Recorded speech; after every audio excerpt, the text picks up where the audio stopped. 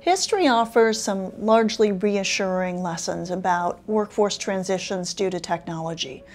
First of all, we see that in all countries, the workforce has undergone huge transformations over the last 200 to 300 years. First, there was a shift from farm work into manufacturing, and then in more recent decades, from manufacturing into service jobs.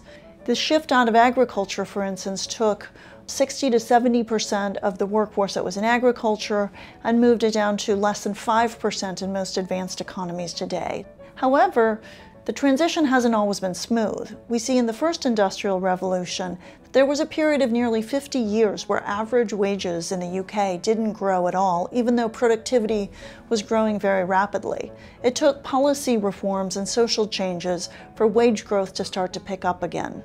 We also see that when we look at specific technologies, that over time, new technology creates many more jobs than it destroys.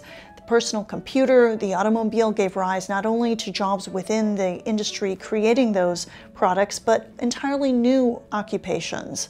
Technology creates more time for leisure. This has created entirely new industries based on those hobbies, whether it's skiing, golfing, or do-it-yourself home improvements.